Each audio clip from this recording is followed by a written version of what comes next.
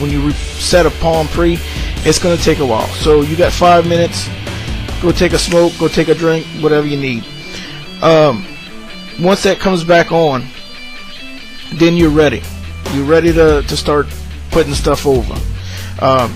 Connect your Palm Pre to your computer, and when you do this, don't go to USB drive, go to just charge, and that's it. Now your Palm Pre is prepared now.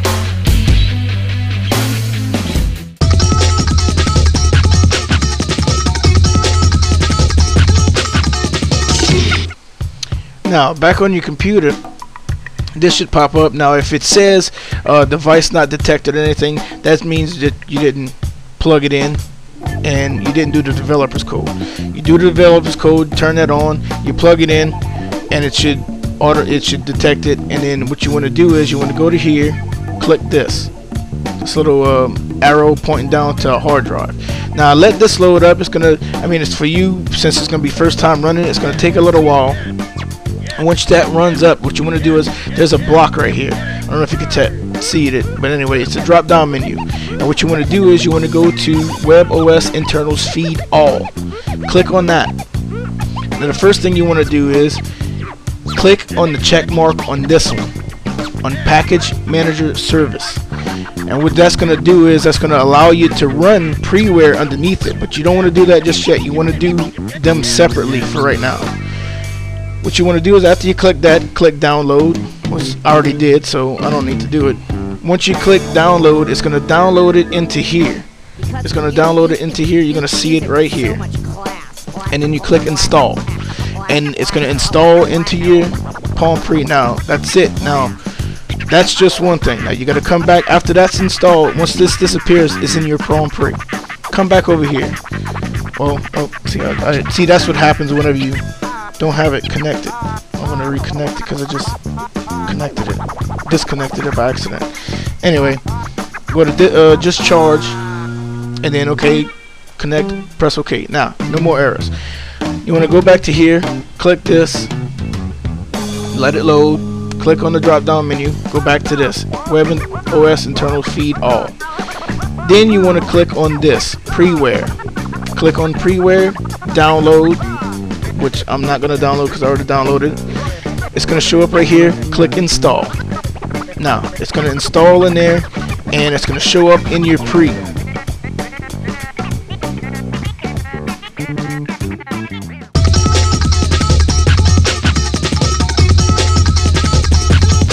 Okay, now that you got Preware on here, you're going to see it's going to be in your launcher. It's going to be in the first page all the way at the bottom. It's going to look like that.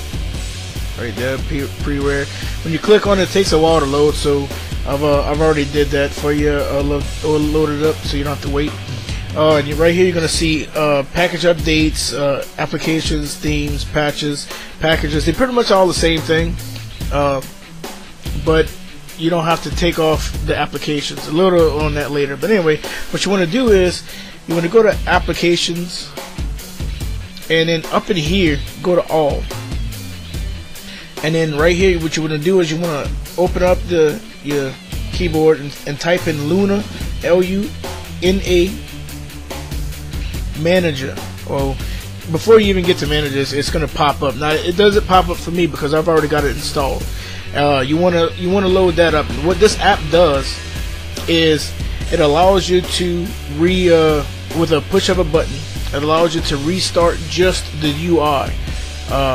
And once you put, like, that's for like patches. When you put a patch on, instead of rebooting your whole Pre, it's going to allow you just to redo the UI, and it's very helpful and very useful. Now, whenever you put a patch in, it's not going to show up right away. You have to reset. You have to reboot your UI, your user interface. And what you're going to do is, after you do that, say you load that up, and then you're ready to go put some patches. Let's go put some patches. You go to patch. Now let's go with just one right quick. Right there you can see. Now if you go to any one of these, they're going to tell you what the patch means. Now see, if some of them are pretty much self-explanatory. If you don't like that the NASCAR app tells you to hide it, which I already installed it because I don't like NASCAR. Not that I don't like it, but I don't watch it and I don't care for it. So anyway, come down, you got the 5. This is what I have. I have the 5x4 icons version 1. Actually it was version 2. No, it's the 4. My bad, I'm sorry. Anyway, it tells you what it does. See, rather than 3x4, it's 5x4. So once you do that, you can even click on the the screenshot to see what it does, and there you go. That's what it does. Pretty much self-explanatory. All of these are pretty much self-explanatory. If there's something that you want to get and you don't know where to look, go to all, and of course you can do by the newest ones. These are the newest ones at the top that was loaded today. Or if you want to go alphabetical order, just click the A through Z. Or better yet, if you want to do this, just type in what you're looking for. Say like a lot of people wants the virtual keyboard, so just type in virtual, which of course it's not going to show up because I've already got it installed. But you just type in virtual keyboard and bam, it's going to pop up. You click it, install it, bam, you're done. I'm going to show you how that works in a little bit too. Other than that, that's pretty much it. You're done. You're set. Just go through each one and try it out and see. Very useful patches and apps and everything. And I want to take this time out too right now to thank Rod for making the very simple, easy, step-by-step instructions at precentral.net. It helped me to do this tutorial to other people that don't understand or understand what